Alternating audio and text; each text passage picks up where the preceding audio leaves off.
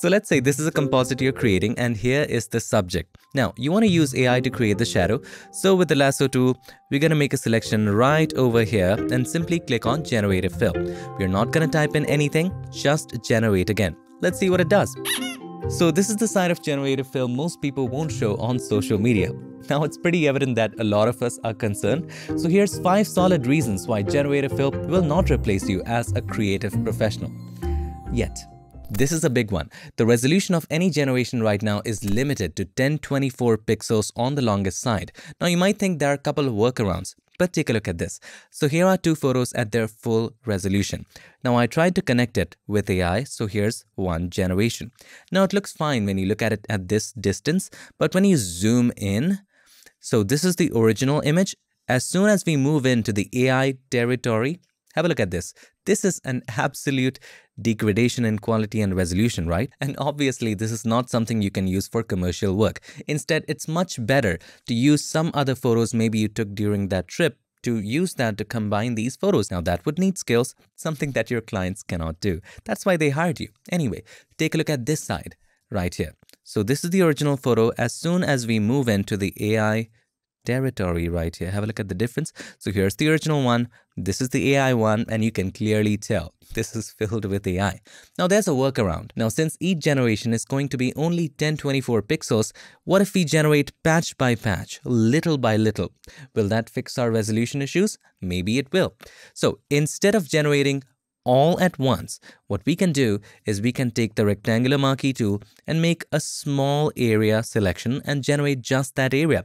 For preciseness, you can also choose the style from normal to fixed size and choose 1024 by 1024. Just click to create that area. But this has its own drawbacks. Let's break it down. Number 1, it's time taking. It's super time consuming. So you would generate one area, for example. Let's click on generate. Maybe you liked it, maybe you didn't like it. So as you can see, you would have to go through several options for just one area. For example, for this area, I think this works the best. So you have to choose that. If it didn't work, you would have to generate again. Now, let's say you made one more selection. What if it didn't continue well? You would have to choose a different option, generate several more times. And for this example, let's say it's going to take you 14 to 15 blocks, each with 3 options or more, and you can just calculate the time it takes. Problem number 2, there may be issues with continuation when we try to generate piece by piece. Take a look at this simple illustration. Let's say this is line 1 and this is line 2. And now you generated this entire area. Now the AI would try to connect it perfectly, and the way it would do that, for example, it would do something like this maybe. Now, if you generated piece by piece, little by little, imagine what would happen. Let's say we generated just this area, all right? The AI would probably continue this line. And you generated a little bit more. Maybe it takes it up, maybe it takes it down. You never know. And at the end, we are stuck. What about this area? What about the connection? So you're going to have issues with continuation if you do it piece by piece. Problem 3, we created a 1024 by 1024 selection right here, right? Now the generation is not even that size. Take a look at this. This was supposed to be a full 1024. However, if I turn off the mask of this generation, this is the entire generation. Let me go back to normal size. This is the entire generation. This is 1024 by 1024. So to make the most of the resolution cap, you would have to make even smaller generations, and it would take even more time. So this brings us to our second reason as to why we are safe, and that, my friend, is precision. Let's take a look at this example. So this is a shadow that I created with the pen tool. I used a lot of brushes. I also made sure that I painted some areas with a little bit of transparency to maintain the translucency of the dress. So this is what I ended up with. Here's the before and here's the after. I know it's not amazing, but let's take a look at the shadow the AI created. So this is what I created and this is what AI created. As you can tell, this is definitely not something that we can work with. Let's take a look at some other options. So if we go to the properties of the generative layer right here, so here's the first option. Second option, what in the world is that? And here is the third option. Definitely it will take hours to just clean that up. Trust me, it's much easier to create the shadow from scratch, and you can learn how to do it in this video. So whenever you're pressing the generate button, consider throwing preciseness out the window. At least at the moment. Of course, Adobe is working on this technology and it's going to get better with time. But Even with time, you're gonna have to stay one step ahead, and we are one step ahead with preciseness, with details, and with symmetry. Why do we mention symmetry? Let us take a look at this example. So let's say you want to generate the wheels, and it will do a good job, I suppose. So let's select the wheel areas, click on Generative Fill, click on Generate right here. Now I'm sure it's gonna generate the wheel all right, the reflection is gonna be all right, but there's gonna be something. Now, the wheels are okay, the reflection is okay. If you zoom out and look, this looks amazing.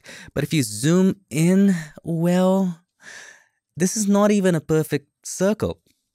This is a perfect circle, and as you can tell, it's not, I mean, right in here as well. This is thinner, this is thicker, and right in here, I don't know what kind of spoke is that. This is thick again, this is thin again. So as you can tell, there is no sense of symmetry. This is a good result. There's no denying the fact, but no sense of symmetry. Let's take a look at other examples. Here's the first. Here, oh my gosh. Oh my gosh. And here's the third. Now, this is a car we wouldn't want to sit in unless we want to take it to the hospital or somewhere else that I don't want to talk about. So for this example again, it is much easier to take the wheels from a different car and just composite it right here.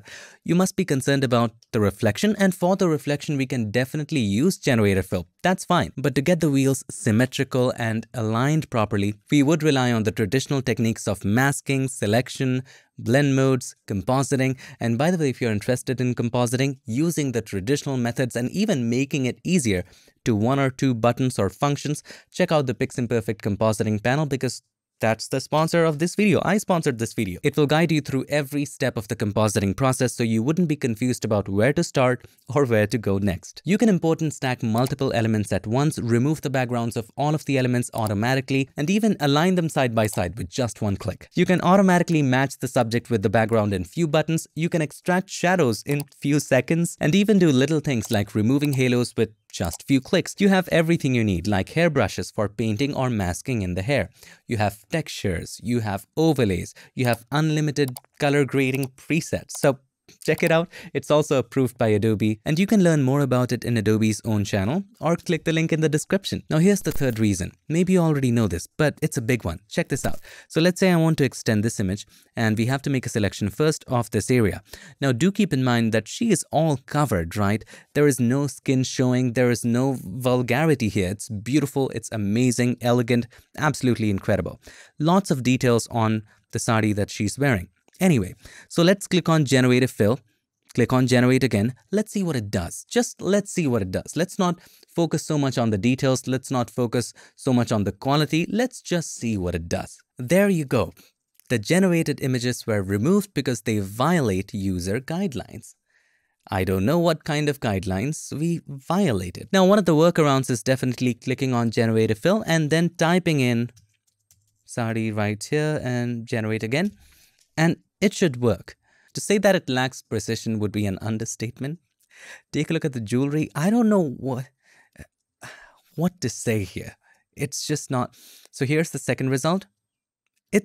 What is this? It reminds me of Lil Uzi Vert. Do you remember the news? He implanted diamond on his forehead, and we definitely don't want it right here. Also, at the moment, it's like placing a bet on the roulette table, because you never know how good or bad the result you're gonna get. More often than not, it's good in one way and not so good in the other. Let's take a look. So here we have a ball, which I already color matched with the background, so only a creative professional can do that. Also, we tried to create a shadow with Generative Fill. So this is the result that I got. Now it looks good if you zoom out, but if you zoom in, have a look, it kind of messed up in this area. It isn't perfect, something we definitely cannot use for commercial purposes. This area is messed up as well. Let me show you how many generations I had to do. Look at the amount of generations. So here's the first one. As you can tell, this area is nice, but this area is messed up. Here's the second generation. This area is messed up, this area is nice, this area is okay. Here's the third one. So as you can see, some areas are okay, other areas are messed up, and that's the kind of result that you can expect. So you would have to combine different generations to make sure every area is okay, and that is something your client will not do. Only you have the capacity to figure out what works and mask in properly. Again, we are falling back to our traditional methods. We are combining traditional with new modern methods, and that's how it should work. And that's why you're unique. So as you can see, I combined a lot of generations. Here's the first one, here's the second one, here's the third one, fourth, fifth, and then I did some cleaning on top of that as well. So here's the cleaning with the remove tool. So combining all of that, this is the result we get. And I think it may need more work, but still, it needs work. It's not all automatic AI stuff. Now, I'm not a lawyer, but we have questions the answers to which are still unclear. For example, do you own the rights to whatever you create with Generative Fill? If yes, what kind of rights? Again, it's a gray area. Since Generative Fill is in beta, we cannot use it commercially as per Adobe's website. But when we finally can use it commercially, know that it's trained on Adobe stock and other things. So if we generate something and it picks elements from Adobe stock, how will the stock photographers that submitted those photos be compensated? I'm sure Adobe is working on a plan, but it's not announced yet. Also, when we use Generative Fill, what kind of license will we get? Will it have limitations, or will it be a standard license, an enhanced license, or an extended license? I don't know. These are questions we are yet to find answers to clearly. Till then, would you risk using Generative Fill for major commercial projects, let's say for billboards for Amazon or Mercedes-Benz? I have my doubts. Now, the Generative Fill is a great background changer. As long as the background is blurred, you wouldn't have to worry about resolution as such. So let's try to do that in this example. First, select any of these three: object selection, quick selection, or the magic wand. Click on select subject. Also, if you want to use Adobe Cloud for it, it does a better job. So click on the drop down, choose cloud, select subject. It's a pretty darn good selection, but we want to fill the outside. So let's invert the selection. And how do we do that? Control-Shift-I, Command-Shift-I, and use Generative Fill right here. Let's type in, for example, beach. Click on generate. The background is all right, the lighting is all right, and even the reflection is kind of on point. Here's the second one, and here's the third. What in the world is happening in the corner? I know what you're thinking. Let's not think that. Anyway, let's take a look at the edges. This is something that, oh my gosh, definitely needs work. Have a look right here. Background, we can blur it a little bit. We can work with it. Maybe we can add a bit of grain. But look at the edges. Look at that additional finger that AI created. This is definitely where we need a major cleanup. And we would need to have the technical know-how of traditional Photoshop skills to clean that up. Selections, masking, even the clone stamp tool would be useful right here. For example, you want to clean this area up, you would make a selection. Now, of course, I would use something like the pen tool. Let's say I made a selection like this, and then we can use the clone stamp tool. First, we will create a new layer right here. We will choose the clone stamp tool from right here. We want to make sure that sample, current, and below is selected, or all layers. Hold the Alt key or the Option key to take a sample and fix this edge right here. Control or Command D, as you can see how easily we fix that. So we need those skills, and you as a creative have those skills. So you're fine. Now here's bonus reason number 6. What separates you as a creative is the ability to work with details. More so, enhance the details. However, with Generative Fill, whenever we are tackling details, it just lets the dogs out. Right in here where it was supposed to create some feet, it created alien feet instead. In this example, after a lot of tries, we removed this guy right here. But as soon as we did that, have a look at the hand of this lady at the back. I don't know how many fingers are there.